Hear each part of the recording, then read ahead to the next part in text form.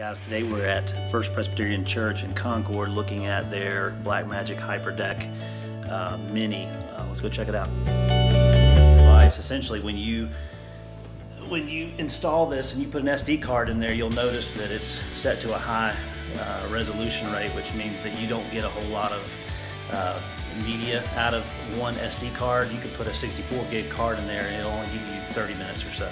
So just want to go over how to set this up because I didn't see a decent video online. Basically, you want to format the card, make sure you're only recording 2 channels of audio, and then the next thing you want to do is change the resolution to an H.264, which is a compressed file, and that'll help you get a lot more recording time out of your cards, which is pretty much in my field, which is mainly churches, what they're going to want to see.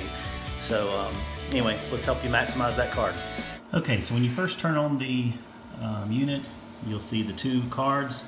One is just for a bleed over of information if this one runs out of space. So what we want to do first is go into our settings.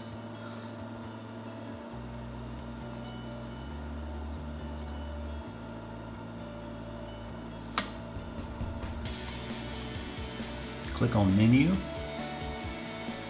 and you'll see right there ProRes High HQ, or the ProRes HQ. You go down, you want to hit set, go down to format card, first step.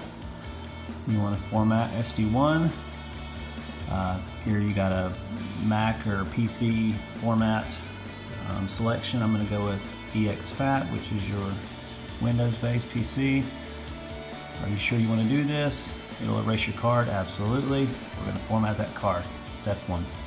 That way it is pretty much going to be designed for this file type, and it will work well with the BlackMagic. So this takes a minute, you'll wait for that to load.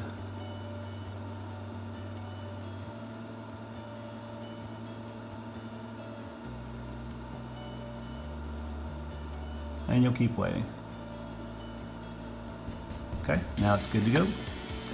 Hit OK. I want to come up here, change my file type to H.264. I'll probably go high. And if you're wondering what that format is, we'll talk about that in a different video. I want to go down to audio channels,